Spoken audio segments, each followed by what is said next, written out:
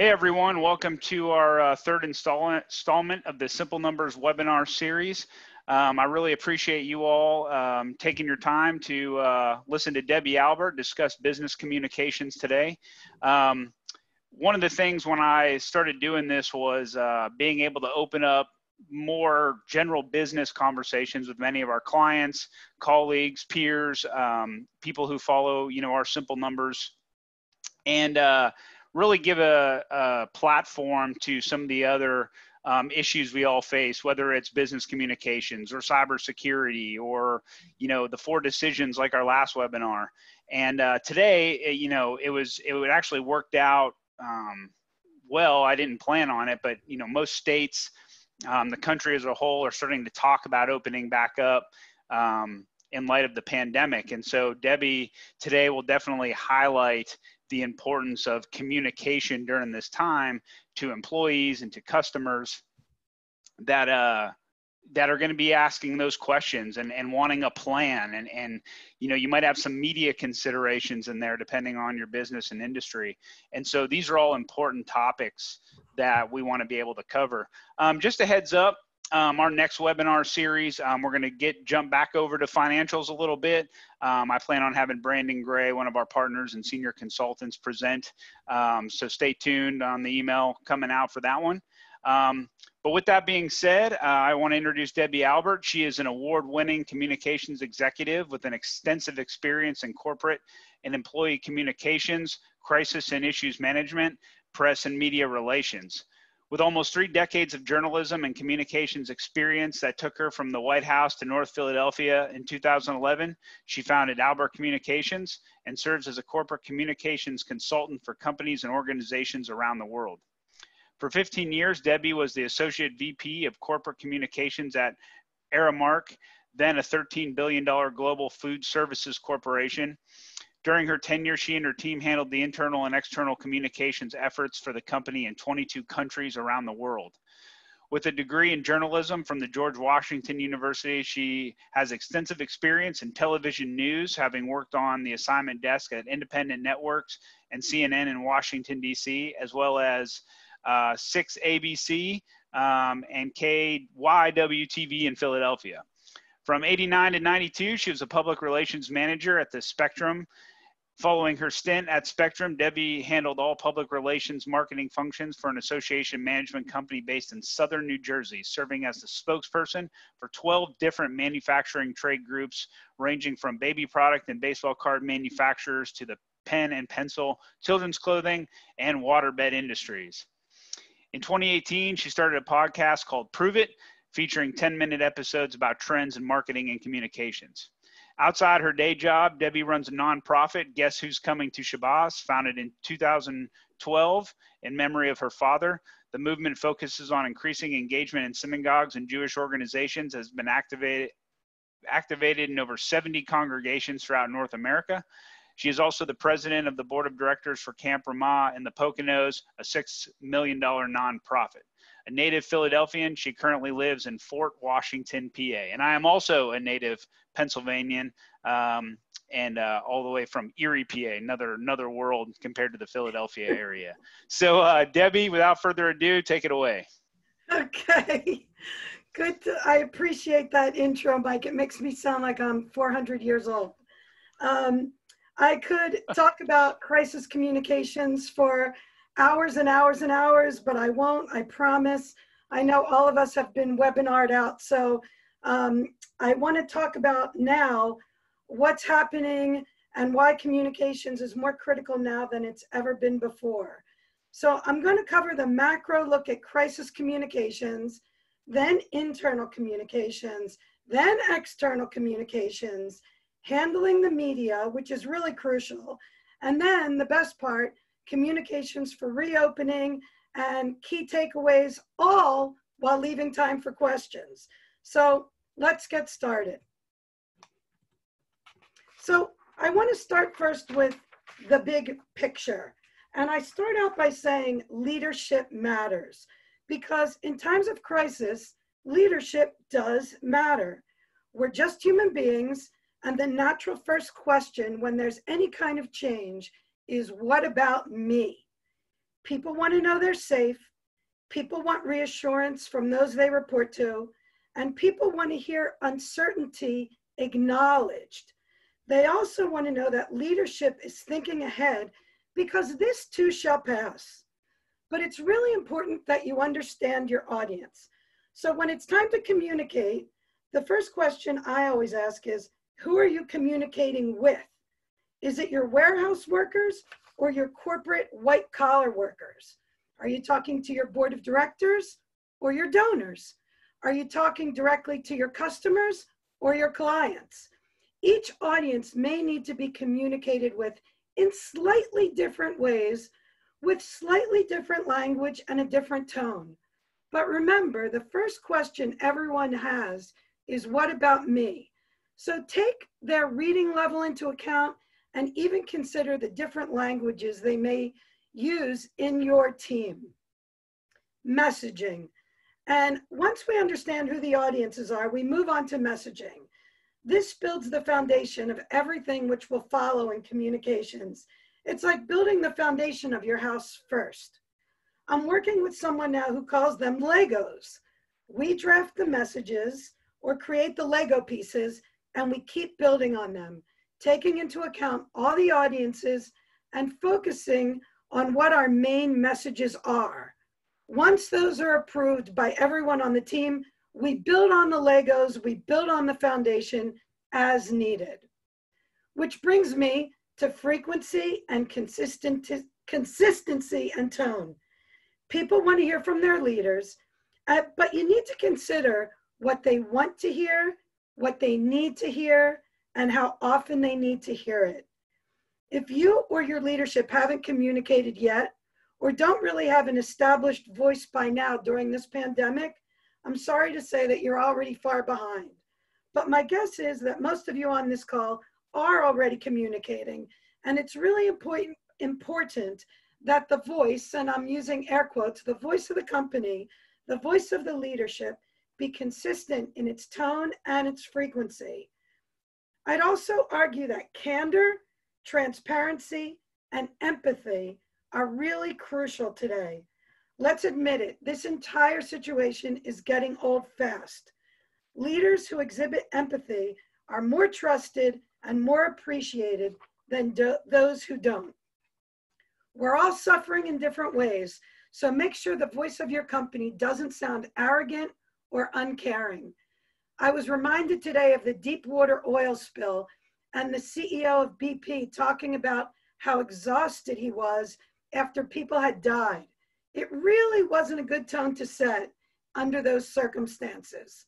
So once again, it's important to validate the uncertainty of the future, but equally critical to show forward thinking.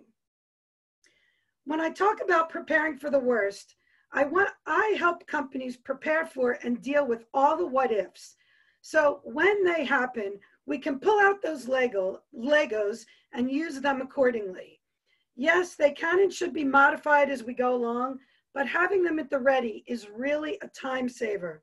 For many of my clients, and unfortunately for many of you, we've already seen some of the worst. We've seen layoffs, furloughs, sickness, and even death among our employees and maybe our leaders. Needless to say, business interruption these days is an understatement. So it's important to prepare for every scenario so that you can pull out your Legos and use them accordingly. When it comes to tone-deaf marketing, this is one of my pet peeves. I say to people all the time, now is not the time for marketing unless you're doing something to help the cause. If your CEO is forcing you to share happy stories about your business, but they're not related to this crisis or doing something for your community during this time, just say no. It really is not the right time. Next, communications needs a seat at the table. And this is a big one, because if you are someone who's in communications and your leadership hired you for the position, you need to have a voice. The CEO should not be the loudest voice at the table, just one of them. If your company doesn't have a trusted communications person, don't wait. Now's the time to have someone at the leadership table you can trust. and I'm going to get into a little bit more about that later. Collaboration with legal is crucial. I learned this during my tenure at Aramark, and it's especially important for industries who know there will be lawsuits after this pandemic. You must collaborate with the legal department or your legal counsel in order to make sure you're not saying anything that's going to cause more harm at the end. And finally, under this one, I also like to say, communications is not operations and vice versa. My clients wouldn't put me on the front line, and I wouldn't want the operations folks writing the messaging, but it's the collaboration among the many different departments which will save the day. When it comes to resources, it's hard to judge yourself and your own communications. Really, really hard. No matter what we all say, when it comes to our own businesses, we do take it personally. Having outside eyes helps with asking the important questions that those on the inside may not be able to think about. Outsiders can give perspective, which brings me to perspective. One of the hardest parts of my work is what I call talking leadership off the ledge. Sometimes less is more, and that's hard to tell a CEO, but it can work and it does. And you'll hear more about perspective as we go through.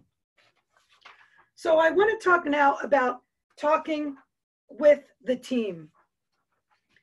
So you have to understand the team, and that's what I said before.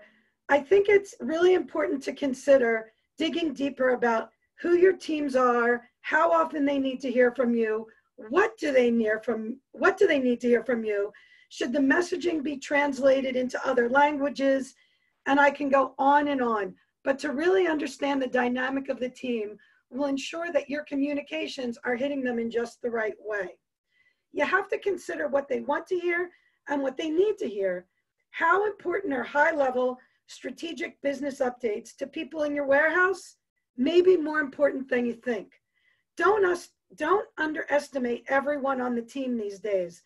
As many of you know, those with what we thought of as having the most menial jobs in the labor force have become the most critical.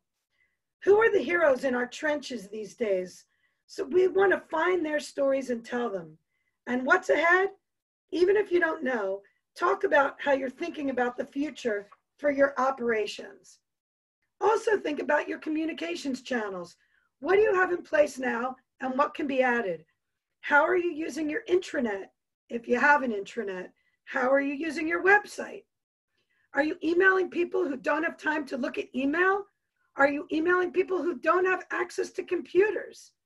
Are you sending texts to those who live only on texts? Have you considered a homemade video of your CEO from his or her home shared with everyone? People love them. And remember, there's still snail mail. Sometimes a piece of mail can be sent quickly to reiterate what you sent in an email or a text, which may have been read quickly and forgotten or deleted. And don't forget, it's important for the team to be able to communicate back with you as leaders.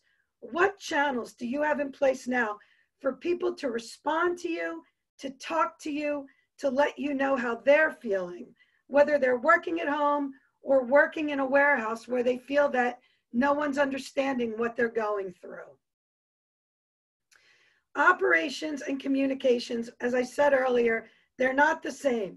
If you're considering how and when to reopen, communications can't make those decisions, but communications needs to be at the table to help you think them through, poke holes, and ask the questions that you're sure to get from the inside and out. So now let's talk a little bit more about those internal communications. Having a social media protocol now for your employees has become even more crucial.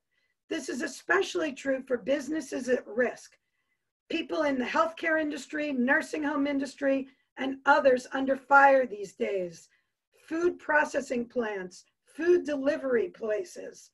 How your team identifies itself is important, and they need to know or state what they post does not reflect their employer's views.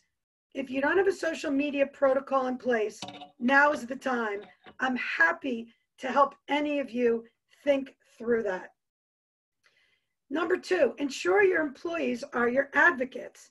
If you're treating your team well all the time, and especially now, they'll be your best advocates on social media and everywhere else. Take a few steps to ensure that they're on your side. My friend and former colleague, Chris Malone, wrote a book about how warmth and competency are what keeps people loyal to a brand. Never has that been more true. Warmth and competency.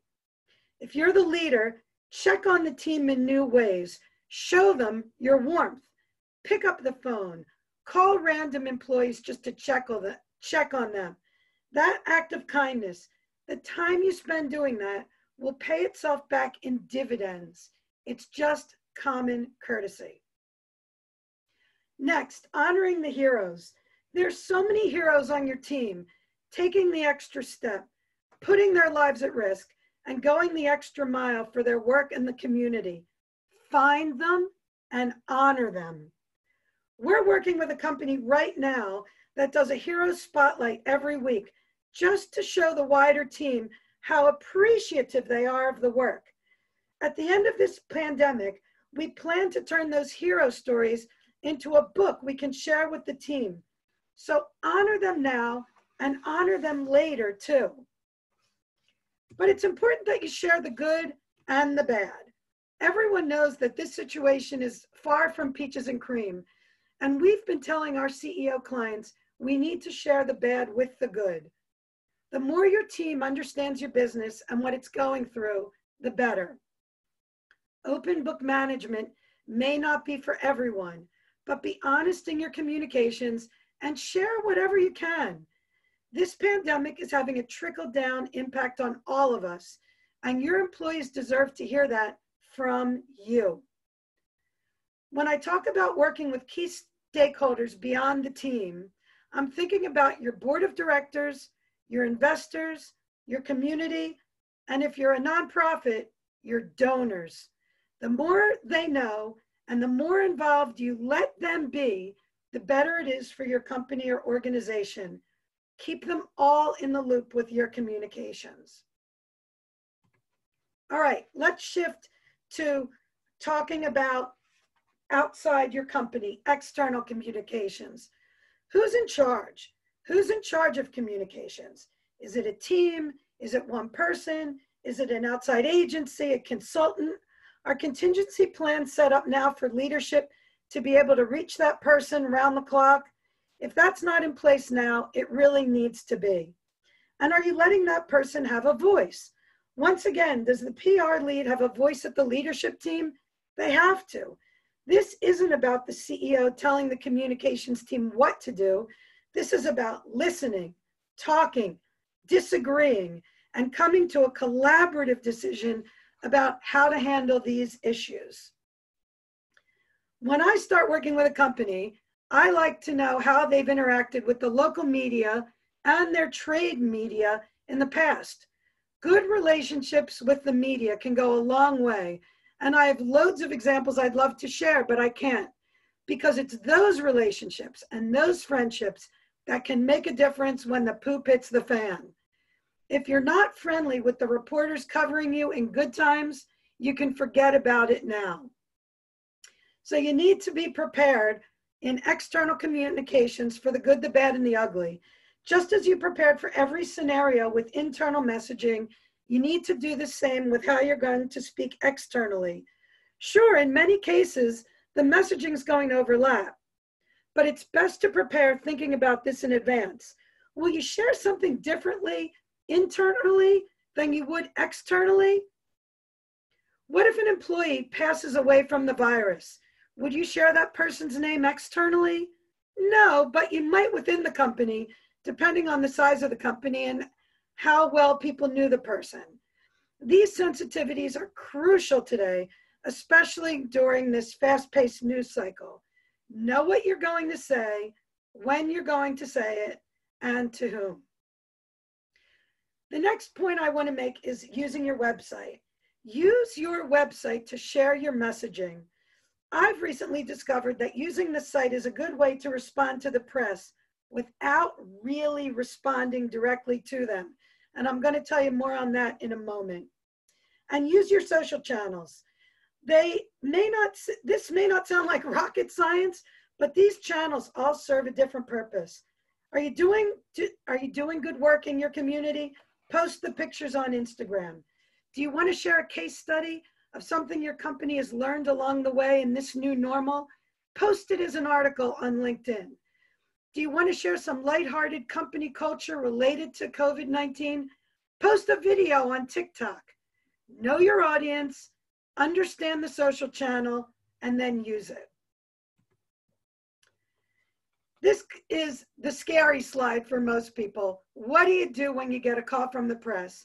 And I hope most of you haven't been in this situation, but this is what we're dealing with a great deal today. First and foremost, you need to have a media protocol on hand that every single employee has at their desk. It's a document that says who may and may not speak to the media. It gives guidance on how to respond to an inquiry if you aren't the spokesperson, and it will save you time when there's a crisis. If you don't have one, call me. I am happy to help with this. When it comes to your media inquiries and the spokesperson, I'm one who errs on the conservative side. And I believe wholeheartedly that if you get a media inquiry, it's not because you solved world peace. So less is more. They're usually after a story that is not going to be flattering. My goal is always to protect the leader and the company's reputation, period. I don't take on clients that I feel are unethical or doing business in a shady way. So when I'm out there protecting them, I mean it. And when it comes to media responses, you owe them nothing. When they come calling, remember that they're doing their job and it's your job to do yours. I've never given a no comment, but I certainly can do that without saying no comment. There is a strategy in responding. Sometimes it's not responding at all. Sometimes it's giving a 1, 2, or 3 sentence statement. But just remember, when you give them a statement, you give them a story, or at least a few sentences for them to build a story. The mantra in a newsroom is, if it bleeds, it leads. That being said, reporters aren't at your door to be your friends. They're there to get a story, and you don't have to give them fuel for their fire. I recently had a case where a reporter asked me a question via email with all sorts of inaccuracies. It was my belief that she was baiting me into giving her the real numbers. I didn't take the bait. The story didn't run because she had no one to corroborate the details. Without a doubt, sometimes the most difficult thing to say is nothing. Your CEO is ranting, your COO is screaming, your investors want you to talk, they want you to tell their story. So the hardest part of my job is often convincing them that not saying anything is the win.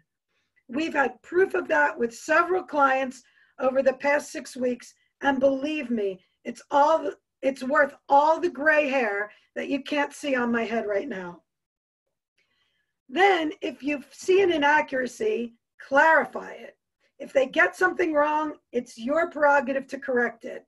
And when I say correct it, I mean just the facts. When I send a correction, I usually send it to the reporter by email and copy his or her editor. I do it in a respectful and polite way, and I want you to know it's crucial to do that. I prefer that the leader doesn't do it. It should come from your public relations person, your communications lead, or your outside agency. Next are connections. I'm fortunate to have worked in many national and local newsrooms. Many of my dearest friends are still in those newsrooms today. I've also spent my career building up relationships with journalists who work with my clients, letting them know they'll get the truth from me when they need it, and that I understand their roles and they understand mine. When, and only when I need to reach out, I do. And recently, someone called a newsroom here in Philadelphia and made a false claim about something happening at one of my client locations. The person who made the claim told the client that they had called the TV station. So I was instantly able to call the newsroom. I actually used to work there. And I explained that the accusation was untrue. They didn't use the story. Was this a favor? Absolutely not. I had an in at the station, and because of my credibility and my friendships there, I was able to tamp down the false claim before the newsroom had to waste any of its valuable resources looking into it. It was a win for the client and a win for the newsroom staff. And once again, you're going to see the word perspective on this slide, because as I said earlier, one of the toughest parts of what I do is talking CEOs off the ledge, helping them understand why not saying something to a reporter is often the right angle. Does it work all the time? No, nothing does. But in many instances, this one does. So now, when it's time to reopen, I put this slide in because as we think about the nation and the world reopening, we need to remember we're opening in a very new world.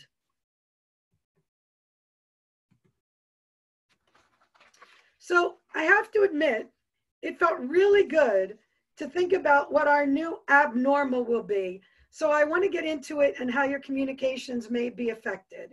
Even writing this slide gave me a little bit of a smile, because when Mike and I started talking about this presentation, we weren't even up to the reopening, rehiring, resuming phase. So number one is you have to have a plan, and be sure that when that plan is constructed, that the communications team is at the table. We're entering into a new era in our lives, and it's imperative that the more minds thinking through it all, the better it'll be. Your plan will be looking at what operations is doing and constructing a communications plan to accompany that. And yes, we're looking at new realities. One of my clients said to me last week, "Welcome to a new world. You'll probably never see a salad bar again." Think about that. That's just one little change. And think about all the others. How are we thinking about what the public will want and expect from our businesses as we reopen? How are we keeping our team safe? How are we keeping our clients and customers safe? It's a question for operations with communications at their side. And what will your audiences want to know? What will internal and external audiences demand knowing from you and your supply chain? Put yourself in the shoes of your team and your external audience and ask yourself that question again. What will they want to know? Timing.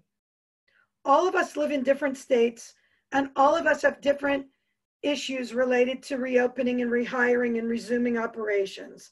So when will you be communicating these issues? Is your company nationally focused, or is it focused in one state? Taking into account all of that will be important. And how will you do it? Through what channels? How will you update those channels? We've recently found that one of the best tools for a client is to have a landing page related to COVID-19 with all sorts of frequently asked questions. It answers the questions, saves the staff time in answering them individually, and they can be updated constantly. And once again, as we resume operations, we need to expect the unexpected. Needless to say, none of us turned the calendar from February to March this year thinking we'd be living like this. So what can we anticipate moving forward? It's time to put together task forces working on all the moving pieces of reopening, rehiring, and resuming operations in whatever form they may be. Communications has to play a part in rolling out all of that. So let's just get to we'll wrap up with some key takeaways and then leave time for questions. Number one, communications is not operations. Operations is not communications. We need to collaborate. And as I said earlier, I put the legal team in there. Communications, operations, legal, HR. supply chain. Everyone who's involved in your business needs to work together to make the communications valuable for those listening. Collaboration, as I said, is key. For those of you running businesses from home now, you know how important it is. This has to continue. Are any of you praying to the Zoom gods every day like I am? It's a total godsend. Number 2, you owe the media nothing. When you get a call from the media, stop, breathe, and think. If they catch you on the phone, politely ask what they want to know, ask them to send you questions in email, and then think about how and if you want to respond. Protect your company, your leaders, and the company's reputation first. You owe them nothing, and if you need help talking a CEO off the ledge, let me know. I think it's become one of my superpowers. Number 3, be as candid and transparent as you can be, and show empathy. Everyone is struggling through this now in different ways, and the more the leader shows that they get it, the better. Next, allow communications to have a voice. Let them have a seat at the table, have a voice in all the discussions, please. So many companies make the mistake of allowing the leader to be the only decision maker. It's just not a good idea. Employees also need to have skin in the game. 5, perspective. It's essential. Every slide talked about perspective because it's probably the most critical element of this discussion. Having outside eyes helps provide that perspective. And you're moving forward blindly if you don't have someone on the outside helping you look in. And last but not least, nothing is perfect, but we keep on trying. Even though I've shared a lot of my own best practices from years in the trenches, there's not one thing that always works.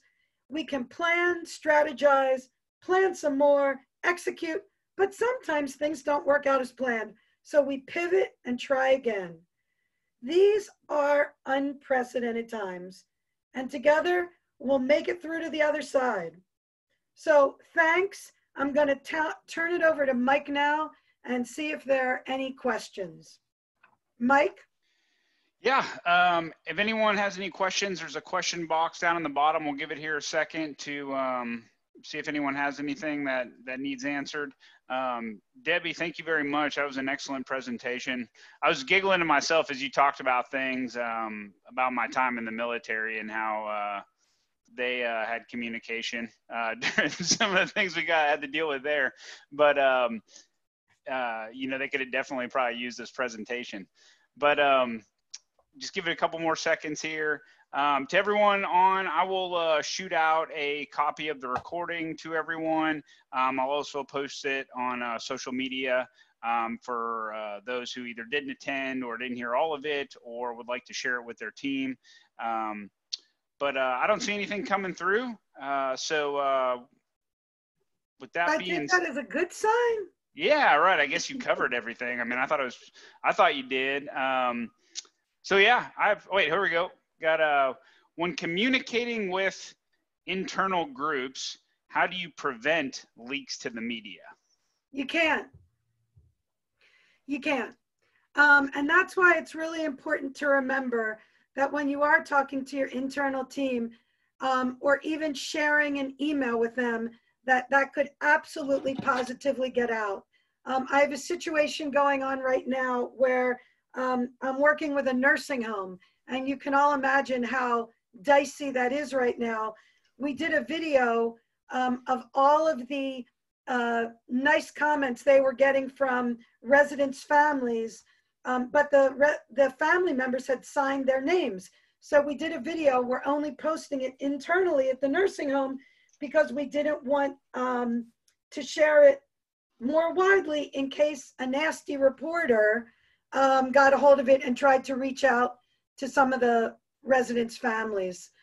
They're doing everything right, but sometimes there are unkind people in the world. But no, you can't, so you have to be careful of that. Good, got another one here. Debbie, I love the bit about legal issues coming in the near future. also the bit on the salad bar. So not a question, a statement, but very good. So Debbie, I got a question that came to my mind when you were discussing, and that was how would you handle, you're going to have some people as we reopen, obviously small business owners, I'm sure a great deal of them want to get open. And I mean, I know they're sympathetic to the situation as well, but you're going to have disagreements probably internally and externally. How do you go about, handling that side of things when like, hey, you might have 90% of the staff that's on board, 10 not, vice versa? What are your thoughts around that? Well, the very first slide, I think the very first line I have is that leadership matters. And I believe completely in collaboration, but when push comes to shove, the leader is the one who's going to have to make the final decision. And, you could have a small business where everyone's just dying to get back to work and, they want to be together and they need the money and all that. But if the leader decides that it is just unsafe in some reason, for some way for them not to be together, the leader has the final say. Good. Got another question come in. It says, any suggestion on how to build key messages for quick lines, media queries, what to say when we have little information and many calls from journalists? I probably need a little bit more information, and I would be happy to have that person give me a call and I could talk them through it.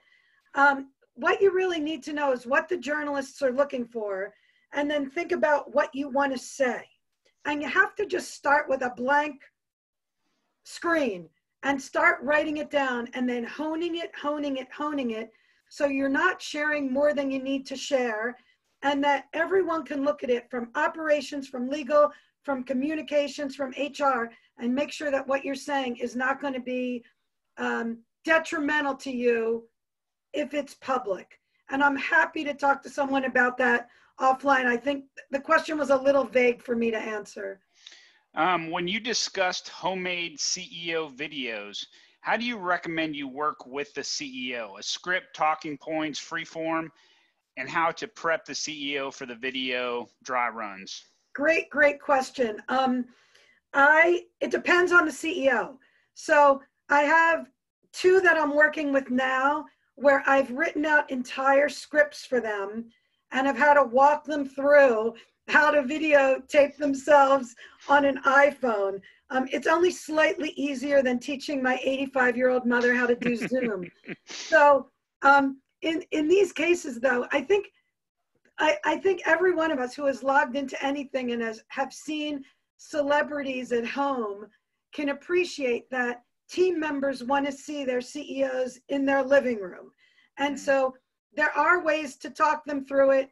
Hopefully in some houses, they don't have to hold the phone up. There's someone living there with them. But I've worked with CEOs who can do it from talking points, and I've worked with CEOs who need a full script. So it really depends on your CEO and how that person will manage best.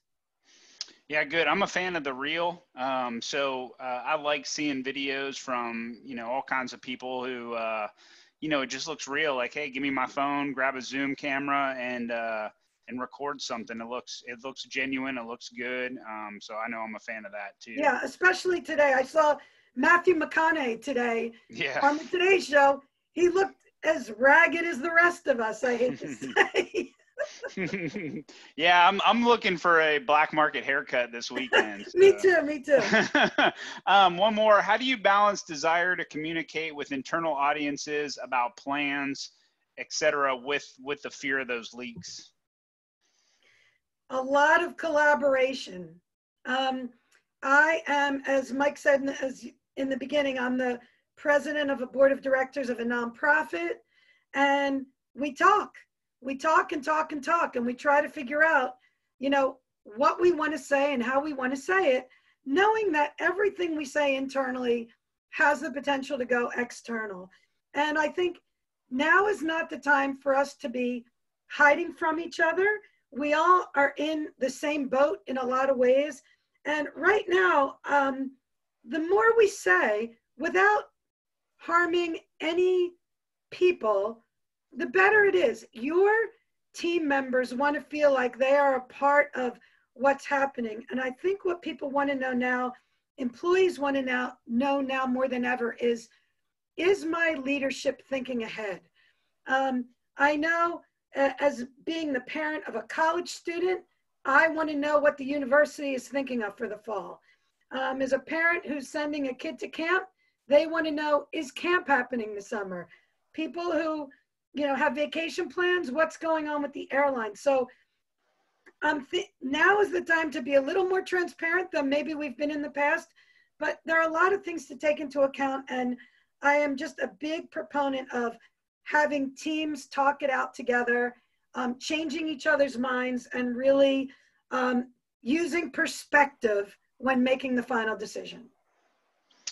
Good. Those are good questions. Thanks everyone for sending those in.